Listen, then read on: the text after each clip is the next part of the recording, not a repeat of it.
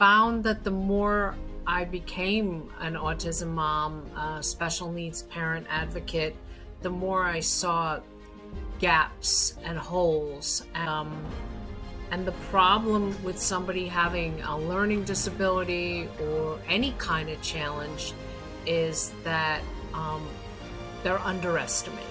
And I know for my own son, the more you tell him and me that we can't do something, the more it lights a fire in our belly and we want to do it. So my life over the past 16, 17 years since he got his diagnosis is to spread the message of acceptance and inclusion. It's very easy to say no. It's over. You said no, we parted ways, no harm, no foul. The minute you say yes, as a teacher, a therapist, an entrepreneur, now you have to actually go to work and do what you said you were going to say yes to. So right. I feel like it's my job and other parents of typical kids and kids with special needs need to always be that fierce mama lion. Hey friends, I'm your host, Anya Smith. Today we're tapping into the essentials of advocacy entrepreneurship, which is storytelling, branding, and media engagement. We'll unpack how these powerful tools can drive change and foster inclusion, especially for those with autism and special needs. With insights from major outlets like Parade.com, NextAvenue.org, Suburban, Life Magazine, MSN, and Yahoo Live, our discussion is set to inspire. Please welcome our guest, Debra Wallace, an award-winning journalist celebrated for her impactful advocacy and work. Debra, so grateful to have you here. Thank you. It's my pleasure. And for our audience that maybe isn't familiar with your work, can you tell us about what got you started in this space and where is your passion right now doing this work? I went to journalism school. I always wanted to be a writer. It's something that I knew from the tender age of 8 or 9. And I wanted to be a writer, not just to get my name published, but to make a difference in the world. So I've written about domestic abuse, and I've written about child advocacy, and I've written about seniors and all the kind of forgotten, quote unquote, throwaway groups, and really try to raise a lot of money for various health problems. And as the mom of an 18-year-old son with autism, it's really become my passion to use my gifts and talents as a writer and a content provider. I rewrite websites. I write for a lot of local, national, and regional magazines, and I also do publicity for entrepreneurs and authors and people who are getting their feet wet and people who have been doing this for 20 years like I have.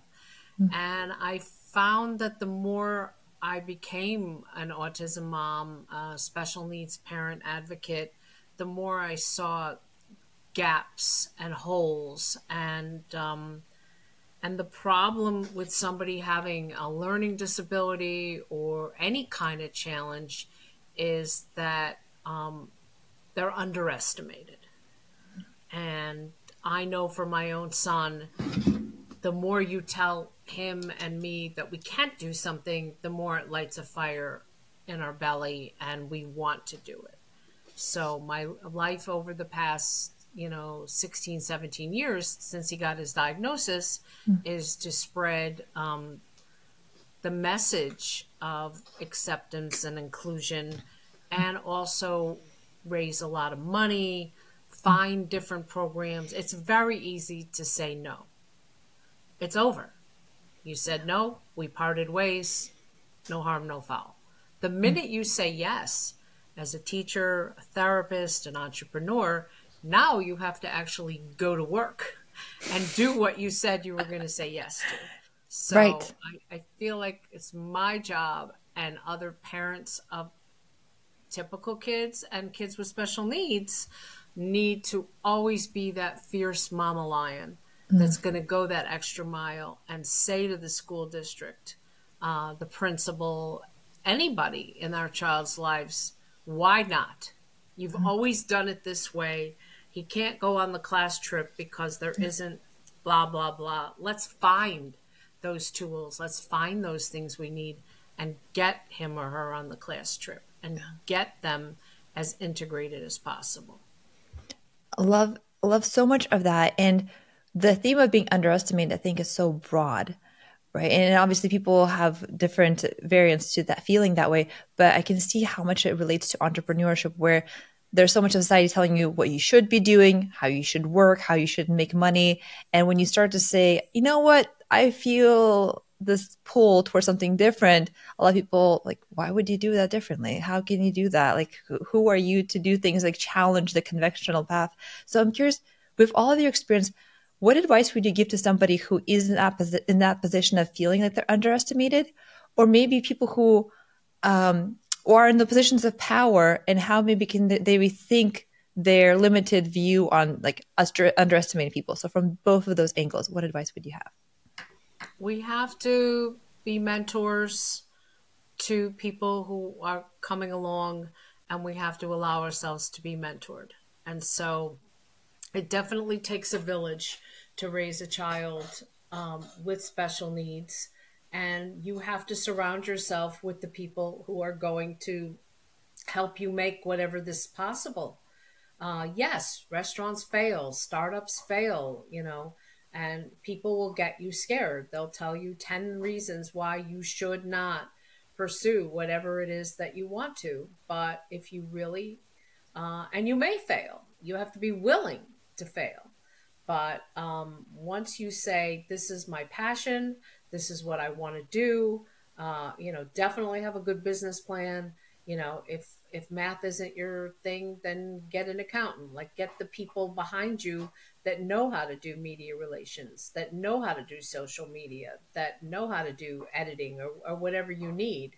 But once you decide, this is my path, this is my business plan, this is my goal, find people who support it. And I'm not telling you to not speak to your sister-in-law or your neighbor, but don't keep those people as your close knit. You want to have people who celebrate you, who celebrate the dream, whether that's a child or a business or a book, whatever it is. It's much easier to just dismiss the whole thing and say, do you know the possibility of your restaurant making it past 6 months or a year? Okay, but what about me?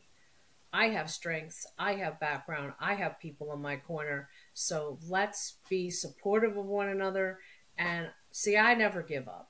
You'd have to tell me no 300, 600, 1,000 times. I was told that having a bar mitzvah for my special needs son in 2019 was a pipe dream, that he wasn't going to be able to do the prayers. He wasn't going to be able to have the focus. He wasn't going to be able to spend an hour and a half to 2 hours in front of a congregation. People were scared for him. People thought I was crazy. And I made it work. And he was wonderful. And he was a Jewish rock star. And the teachers and the family and the friends and the therapists in the congregation applauded at the end. And people said, is that typical for somebody to applaud at a synagogue service? And I said, only when appropriate. And we were just so proud of him. And I said to him, you've set a new bar. So as you're going through this, set littler goals and littler steps. So you want to write that book in a year and a half. So say you want 3 chapters in the first 3 or 4 months. Like, give yourself little chunky goals to master and then move on to the next one. So yeah, he was amazing. And it was whatever we created. It didn't have to be. Everybody wants us and our children with special needs to fit into boxes. And this is the way school goes, and this is the way work goes, and this is the way play dates go, or whatever. And our children don't fit in these boxes. And I feel like, stop making people fit in boxes. That's where the creativity, that's where the imagination, that's where the childlike vision comes in. Just let them be, let them thrive. And my goal for Adam is that, my son, is that he is the best version the best Adam that he can be. I don't need him to do anything for someone else or someone else's vision of what he could do or can't do or whatever. So I'm very encouraging. I'm very supportive, and I think with a lot of love and a lot of passion. We all have gifts. We all have talents. We all have things we're great at. We all have things that we're not great at. And I just feel like allow yourself to feel self-confident, to feel self-worth, to know that you have something to offer, and just go for it. My definition of success is different than a lot of people. I interview a lot of successful entrepreneurs, celebrities, people, movie people, and business people, and people, Fortune 500 companies. And I ask them, what is your definition of success? And I've come up with one that fits for me and Adam. Giving it your best. Study hard for the test. Give it 110%. Study a little bit more on the bus. Do everything you can and then get a grade. A, B, C, D, it doesn't matter. You gave it your all. You succeeded. I keep saying this to my son over and over and over again. Success is not getting the results you want. Success is giving it all your heart and all your soul and all your love, and then stepping back and taking a deep breath. You did what you could. Yeah, that's so beautiful. And just kudos to Adam. He sounds amazing. I know he's amazing, and he's shining to himself. And I love that he has you as an example of just not being underestimated, but more importantly, not to prove to others, but to like live this definition of success that you internalize, and you're showing up and giving him the same, environment. Like, hey, this is what success is, and this is how you shouldn't underestimate yourself either. So beautiful. And it reminds me of this theme of control. And I grappled with it for a while, where there's a sense like I want to be in control, but there's also a realization that you can't control everything. Right. And so people who try to control everything become unhappy and suffering because it's a losing battle. But where I come to this medium point of you can control the effort you put into something, and you have to find peace or grace or whatever you want to call it around accepting the things around you that are happening. Like you are in control of how you react to things, but you can't control everything that's external. So like finding that balance, and to your point, the definition of success that you create for yourself is going to create that ability for you to like define like how you want to show up as your definition of being in control. So very recently, I had a birthday, the day after Valentine's Day, and I woke up to a sewer leak in my basement. Terrible birthday. And I used it as a teaching moment. I said, I am upset. This is a mess. I have to make a lot of plans to get it cleaned up, spend a lot of money, deal with the insurance company, but I'm still going to have a birthday. I'm still going to celebrate. I'm still going to have a party. And how I choose to go through that day or that weekend is up to me. The thing already happened. I can't get rid of the problem. But so, when it was time to go out to dinner with some friends and my son that we had already planned, there was a part of me that said, why bother? Let me just get into bed and watch a Hallmark movie with a cup of tea and a magazine and just pretend today didn't happen. And I couldn't do that. I couldn't do that to him. I couldn't do that. It was a nice dinner.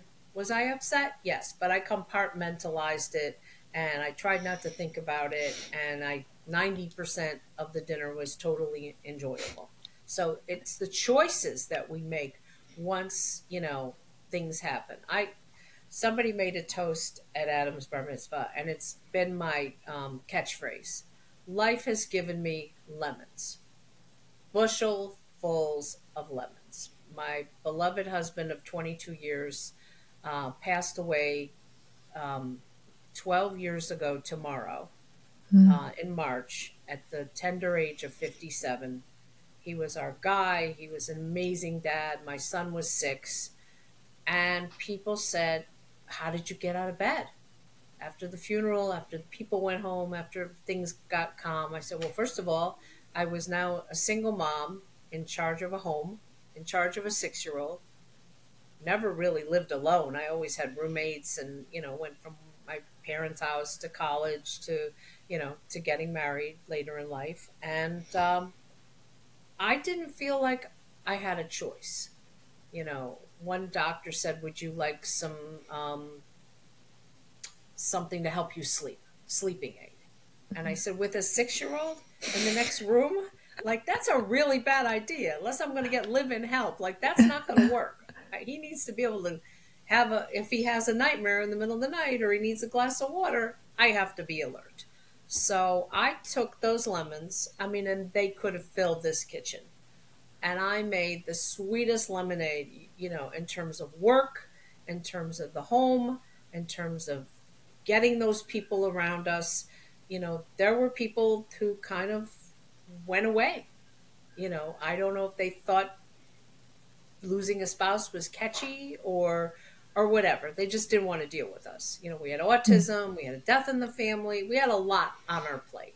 And the people who said, "We want to be here for you," and really stepped up. My big advice, if somebody's having a problem in their life, a death, a tragedy, something's bad happening, don't say, "Let me know if I can help you.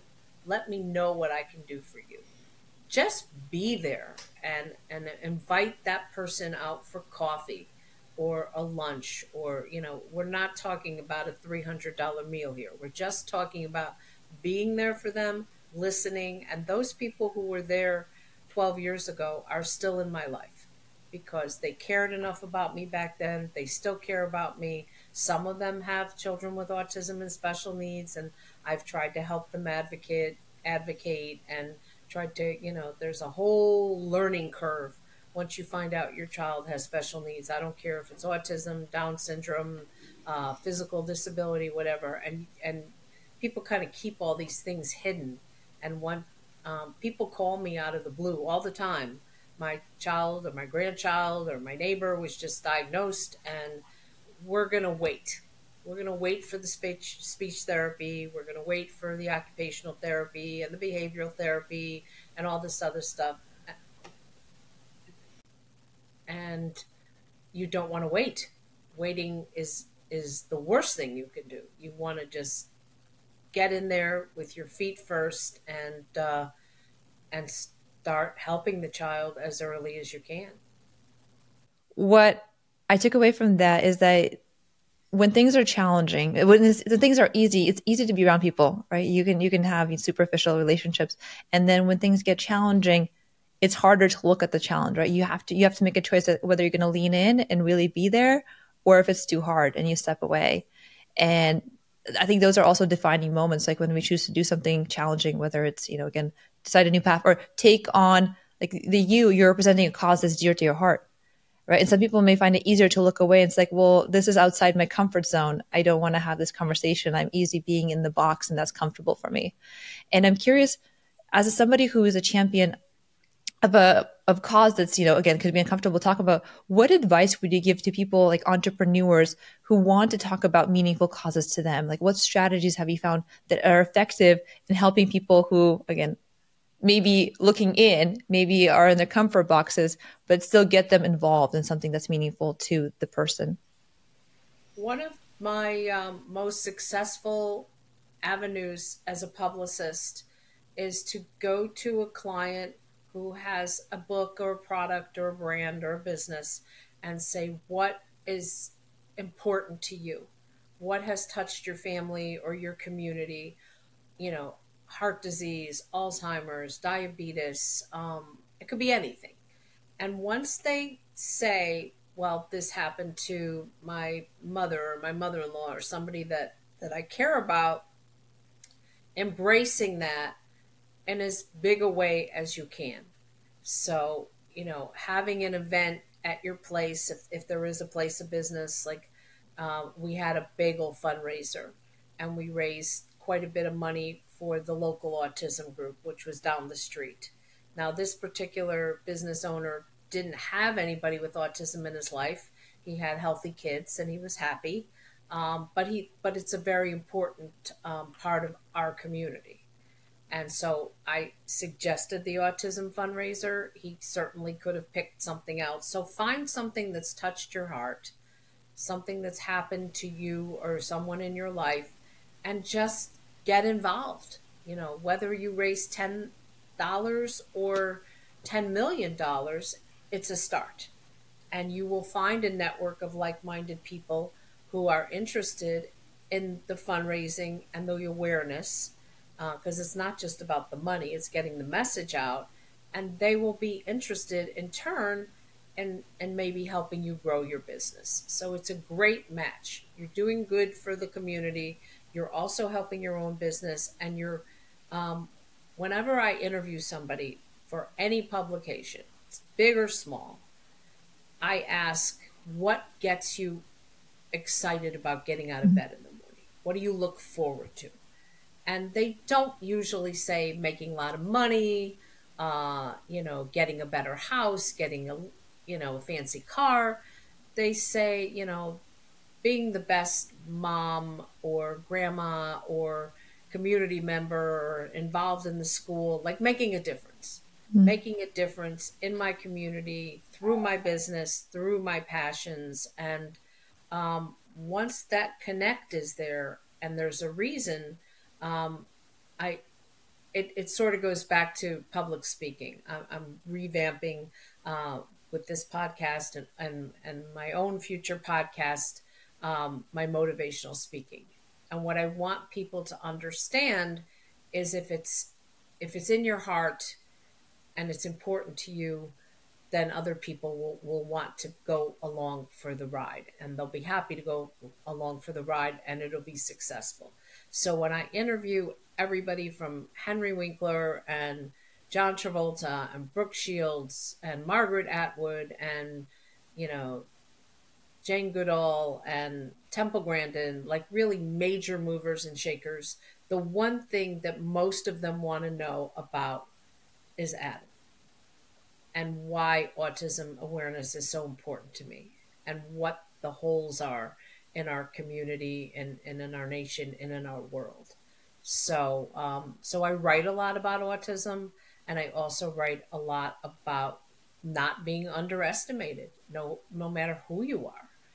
Whether you're a young woman who can't go to community college because you have young children to take care of, and there's no man in the picture, or you're a homeless person, or anything.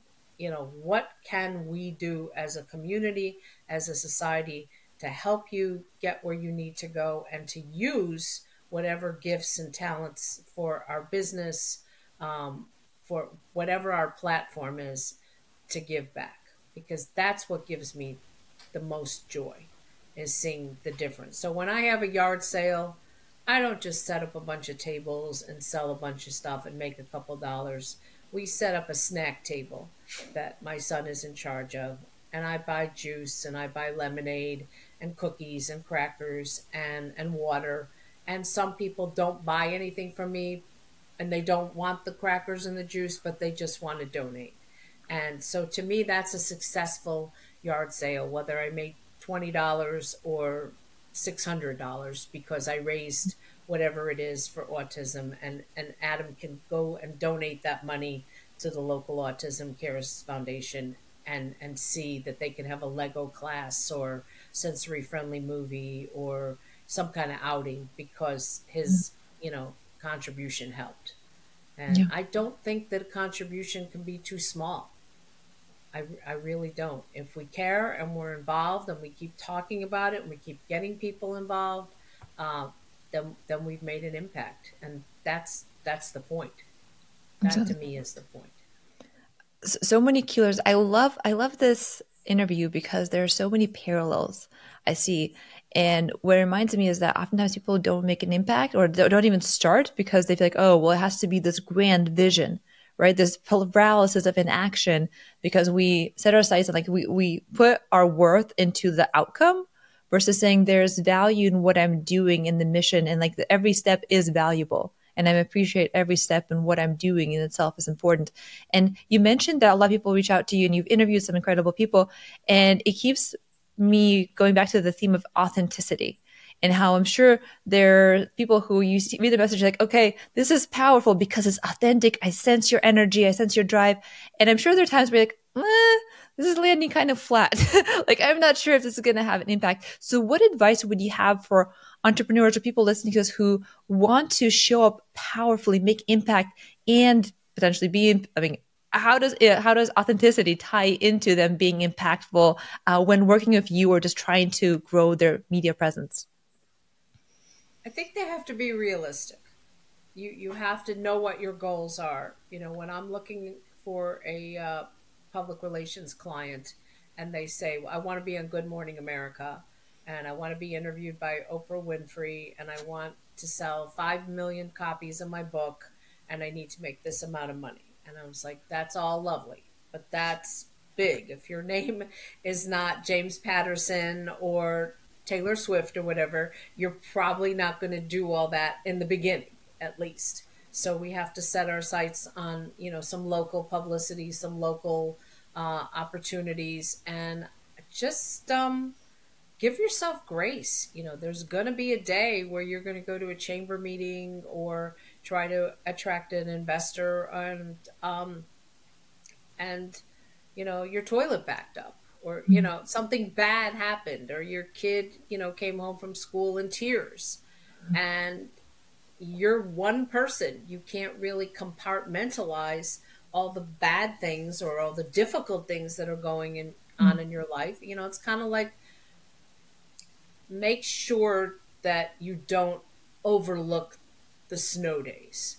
So a snow day for us means no school. We have to shovel. We have to tone it down. We're not going to get all the work done. And we could complain about that. Or we could just go outside and have a snowball fight, maybe build a snowman and shovel and just say to, whoever, my laptop's not going to work today. Let's postpone our meeting till tomorrow. We just had a snow day, and send them a lovely picture, that looks like a Hallmark postcard. Like, just be able to adapt to what's going on. And people will not see it as weakness if you say, there's a lot of stuff that's happening in my life. And I've had people say there was a family emergency, or, if the school calls, I will finish what I'm doing, but I'm not going to start the next thing, even if it's just to say hi, because when the school calls, I'm a mom. I have to be on duty. Moms really don't get much of a break. So give yourself grace, be excited, be authentic, and then admit that there's going to be tough days. And, it doesn't mean that you failed, because you gave it your heart, and people will see that. Absolutely. So I really believe with the right mindset and the right people and the right attitude, it's so much easier to say, I can't be a journalist anymore. Digital took away most of the print, and the money isn't as good as it used to be. And when that day came where I was kind of reevaluating who I was writing for, and magazines were closing. I wrote for Family Circle, they're gone. I wrote for Redbook, they're gone. I wrote for Ladies Home Journal, they're gone.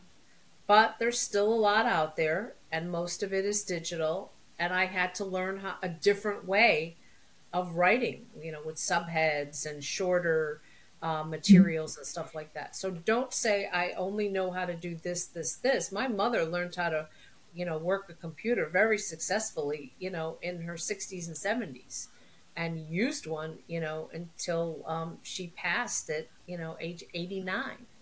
So, find out what you don't know, find people to help you navigate, and be willing to change, because public relations came about because people came to me and said, we enjoy your writing. You write with heart. We love your stories. Would you be willing to write copy for us, for our websites, and for these different campaigns that is more public relations oriented than just, organically grown, so to speak. And after COVID, most of the publications I wrote for were on a hiatus. They thought they were going to close down for 6 weeks. Some of them were gone for 6 months to a year and a half. And,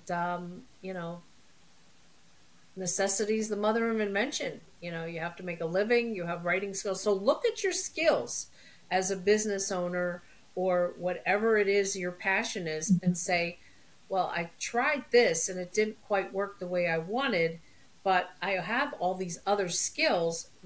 How can I package them? How can I offer them? And how can I work with other people and maybe make a team? So if social media is your best friend or your neighbor's forte, and somebody else has a bakery and somebody else, get together and see how you can all work together to make your businesses successful. You can't do it alone. Nobody can do it alone. As a single mom, that was the biggest thing. I knew I needed help. And my husband had a great theory. If somebody came to our house to work with our son or do anything, he would give them 3 to 6 weeks. If they weren't getting the results that we were looking for, we didn't blame them. We didn't condemn them. We didn't give them a bad Yelp review. We just said, we're going to try something else. And it worked. So if you're not getting the results that you want from whatever you're doing, try something else. Yeah. And don't put all your eggs in one basket, for crying out loud, because, what if that person leaves the business, or, that company that's servicing you and helping you do XYZ just doesn't want to do it anymore for whatever reason. You've got to have other backups. And so have a plan, take a deep breath, try a lot of different things, and learn to zig and zag. And when those lemons come your way, just get the sugar and make sweet, sweet, sweet lemonade. Because if you're going to be bitter about it, it's just not going to work. Ugh. I'm loving so much. There's so much, again, in here about building community and also pivoting and being graceful with yourself wherever you're at. As a mom with 3 little boys, well, somewhat little, 1, 4, and 11 now, so not little. It's easy to say, okay, I can't do this. I can't be an entrepreneur. I can't do it because I have to be, doing X, Y, Z. And I also found that being an entrepreneur actually is making me part of a community where people really understand the challenges. Like, no community quite like this have I found, where when you tell people, like, I am just feeling overloaded, I can't function. Like, I get you. I've been there yesterday. So get back to me when you're feeling better. And to your point, like, when you open up to people in an authentic way and you find yourself around people who are also authentic about their challenges, it becomes somewhat easier to say, hey, I'm open to pivoting because I see this is normal. Like, this assumption that everybody has everything together and everybody's on the straight path and it's working for them is a mirage, I think, a lot of times. Most times people who are figuring out who are sane are giving themselves lots of grace. They're owning where they're at, defining connections that allow them to be genuine where they're at. And also, again, they're taking things in stride. So when it's a day where you feel energized and good, cool. But when things are not going well, they're like, okay, well, this is a day for me to be a little slower. I'm going to be attuned to this environment and adjust accordingly. So much there. Sorry, I was going to say one thing that you spoke about is like this example where somebody comes to like, I want to do everything. I want to be on the best show, 5 million copies. And you said like, hey, you can get there, but we have to start somewhere else. So what is a more realistic approach for somebody who's starting out? Maybe they're not new entrepreneur, maybe they're new to this media space. What would be some of the things you'd recommend for that person to be sane and also start making progress? If you don't have an email list of people in your community or in your particular space, start one. Start with 5 people and build it up. So the first thing I ask a new client is, who in your business community, family, personal community, church, whatever, is in the media? Do you know anybody who has a podcast, who has a radio show, who's on local TV, newspapers, digital? Write down those names and emails, and if you haven't contacted them in a while, send them an email. I'm going into business. I'm going to be selling salad spinners, and this is why, and this is why I love them. And I take them to the nursing home, tell them a story, tell them why this is important to you. And I would love to get your thoughts or advice or opportunities or whatever. Start sending those emails so that by the time you hire me or another publicist to start sharing your story on these different venues, you will have some people to share it with. Because knowing the person, there's a connection there. And finding that connection, whether you went to the same college or the minute somebody hears I'm from Chicago, we spend the first 5 minutes talking about growing up in Chicago and the food in Chicago and the weather in Chicago. So you have touch points, which I learned as a marketing term from a good friend of mine who's into marketing. You have things that people have in common. So we have children, so we're both mothers, anything that somebody, obviously everybody has a family. And some of these causes are a touchstone. If you know somebody is involved in the Alzheimer's community or senior rights or any of these things, even politics, these are things that you have in common. So start building a list of emails. And if you know the person really well and you think that somebody can help you get on your local news or in your local, lifestyle magazine, pick up the phone, send an email, follow up. Nothing happens in a vacuum. If you don't follow up those emails and calls, then you're just one of 20 or 300 people that reached out that day.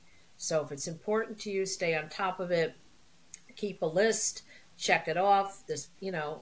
Yeah, you're going to get no's and you're going to get people who say, I can't help you, or I don't know what you're talking about, or I don't have the time, or I'm going to, Luxembourg next week and I'll check back with you the 12th of never. But I never get discouraged. It's always one step forward. And so start with those people who might be able to help you. Go to a chamber meeting, go to a women's networking meeting, I belong to 6 writers organizations and 3 public relations organizations. And it's all about networking. And people say, why in God's green earth would a publicist who's competing with you, that's what people say, want to give you advice about prices or packages or anything that they offer? And I said, that's a good question, because I go to people on a pretty regular basis and we have a little brainstorming. And I was like, I don't know. I mean, I think I'm pretty likable and we have a good time, but maybe they want me to owe them a favor, that I'm going to come back. Maybe they're going to have a difficult client that they can't do anything with, that nobody likes anything about them, and maybe I can do something that'll make their client happy. I don't know, but I do it on a regular basis, and people tell me, what their prices are, so I know I can be competitive. They tell me what their game plans are. They tell me what they do for, difficult clients and happy clients, and we just share information. And sure, maybe I'll reach out to 10 people and 1 or 2 won't have the time or won't be interested. So start thinking about who can help you on this journey, both in the sense of a media I mean, if your brother-in-law does public service announcements for WHYY, which is the PBS TV in Philly, for God's sake, call him and say, I want to do something like that. Can you help me get in to WHYY? And always look at what's in your backyard.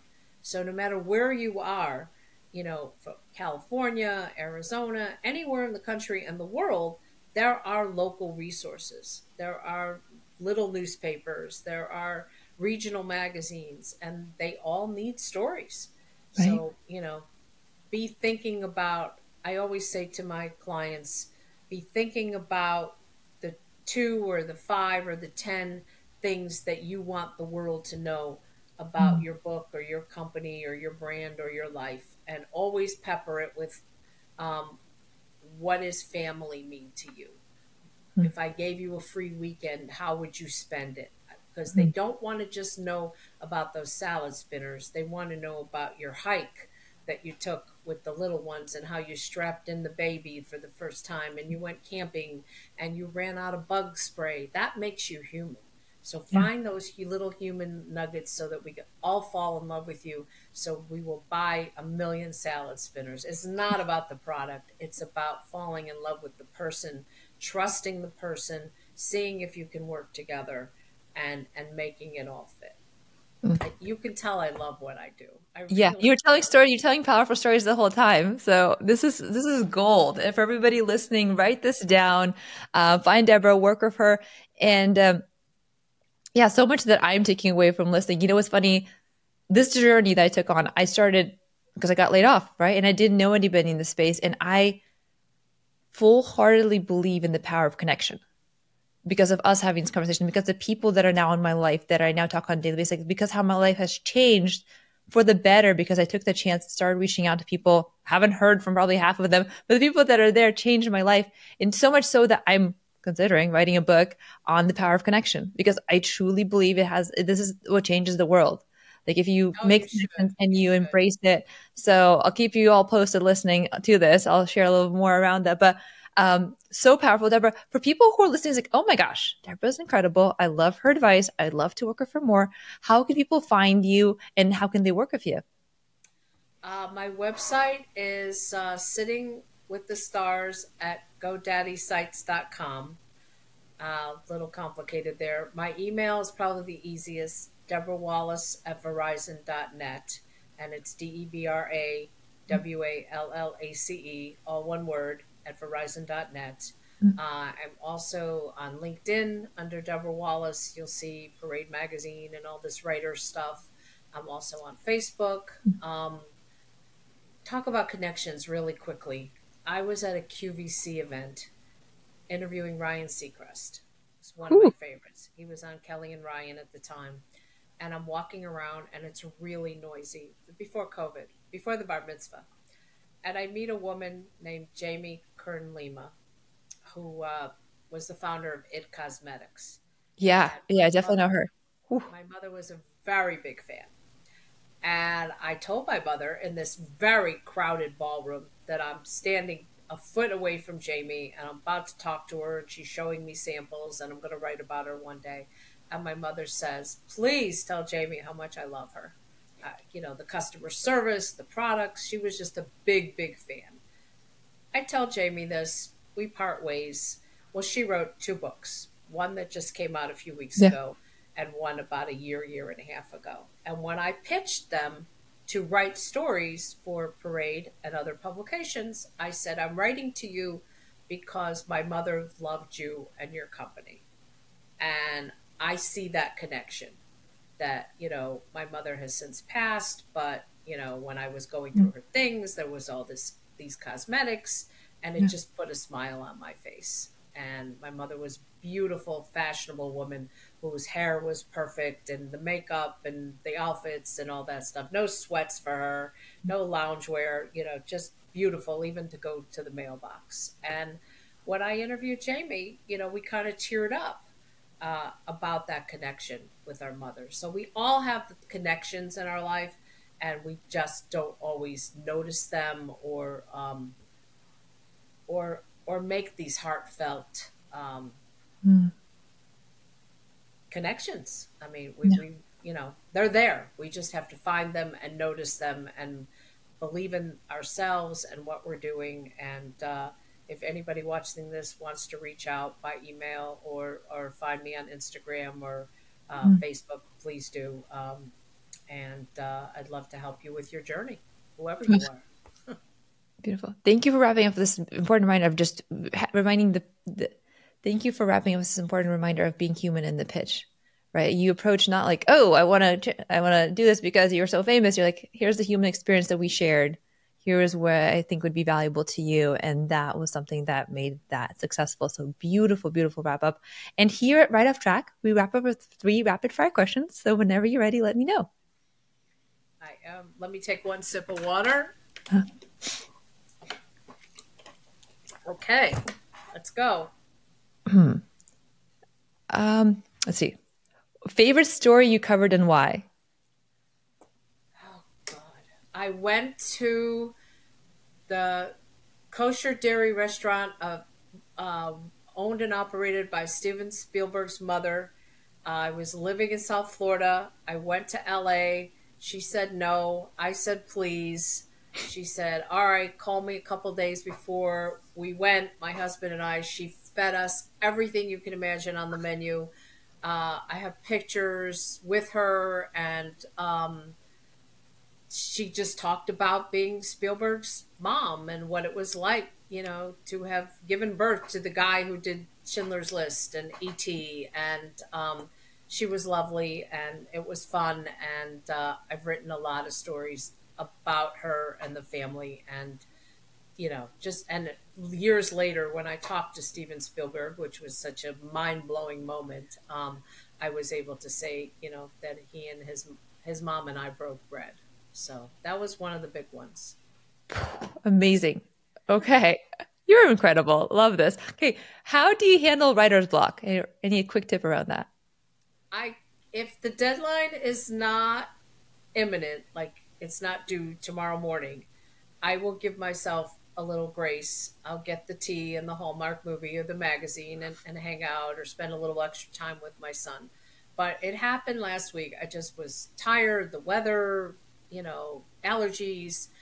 And at some point I said to myself and my son, it's over. Like the rest period, you just have to sit there and get something on the page and edit it later. But deadlines are deadlines. And some editors will give you an extra day or two. Nobody's giving you an extra week.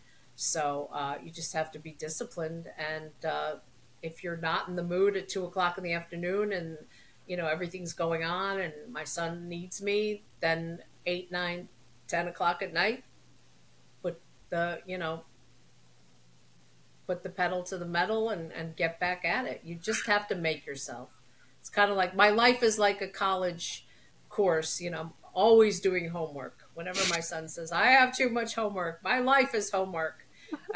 But if you don't want to do the writing, then go do the research or go do the reading or go do something that's going to help you. Or I used to ask my mom, you have 3 assignments, hard, middle, and easy. My mother took the hard, got it out of the way, and then the other 2 were a piece of cake. I tend to do the easy or the middle and save the hard for last. So I don't know. And clearly it's working. So find your tune. Okay. Last but not least, in the positive sense, going off track is? Going off track opens you to new possibilities.